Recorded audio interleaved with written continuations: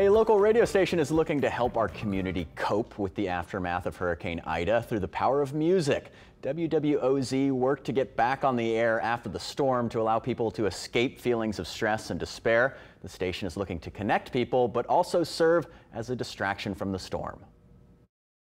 As we look to recover from Hurricane Ida and the devastation across southeast Louisiana, WWOZ is aiming to be more than just a radio station.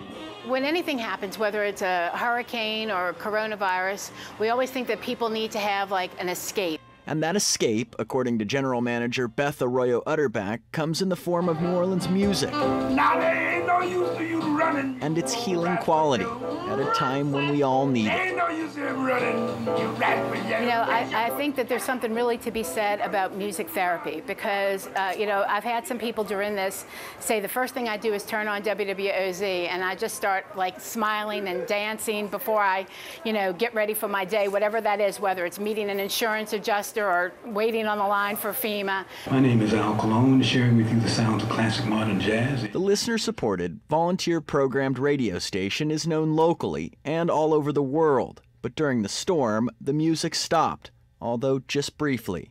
Our transmitter on Canal Street was down, but we have 2 remote broadcast packs that we take out of town. So within 2 hours, we were able to be up and streaming on WWOZ with our pre-recorded programs.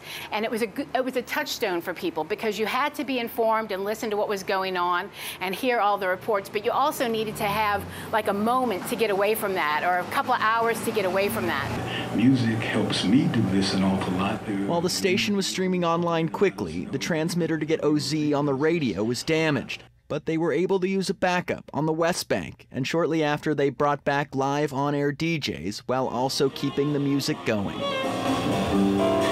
As soon as we could let our hosts come back in live, we did that so they could start telling their stories of exactly if they evacuated or what happened at their house or what happened in their neighborhood. And I think people felt very connected.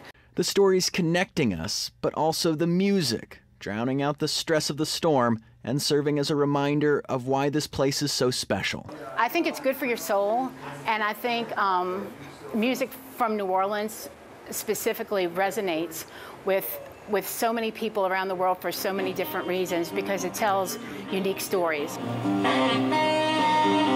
It's the music, it's the culture, it's the food, and that we'll be okay. Like we've gotten through things before, we're gonna get through this just like we'll get through coronavirus. We'll be able to have festivals again, and that's what WWOZ is here to remind people about. This, of course, isn't the first time WWOZ has united us. They got national attention for Jazz Festing in Place, the virtual series held amid the pandemic. It will return again this fall, and we will be right back with more in a minute.